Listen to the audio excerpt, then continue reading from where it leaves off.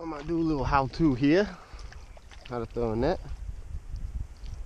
Bait everywhere, so.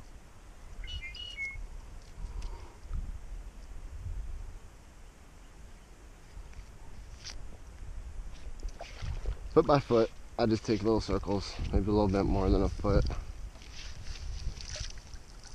Pull up your little plastic piece. I grab about halfway down and grab that with your other hand. Now you grab, if you're a right-hander, I grab this left side with my left hand.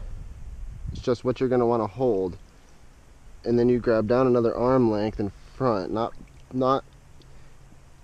counterclockwise, but clockwise around the net. You grab out front, grab another arm length, so it's kind of like it's already sort of open. And then you want to just rotate, kind of rotate like that. But make sure it does a circle. Draw it back to yourself just like this.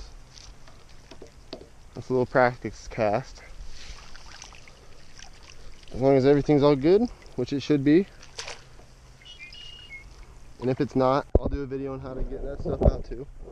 Look at our little crap, buddy. But we're gonna find a little bait real quick.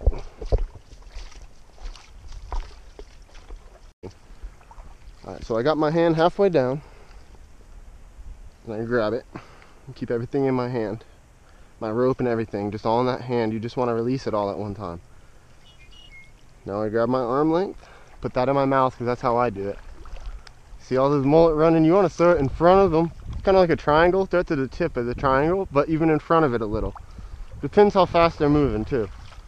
But you see how they're kind of turning around now and chugging back this way? You got to kind of see them in the water first, and then cast. You're kind of doing circles. Sometimes they don't really move anywhere and it's confusing, but I see exactly the ones I want, so I'm gonna cast on them.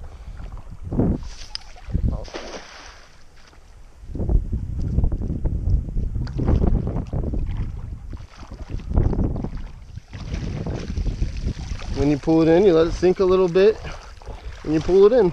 It's that easy. Just make sure you do that spin. Look at all these crabs. They were just sitting in these rocks.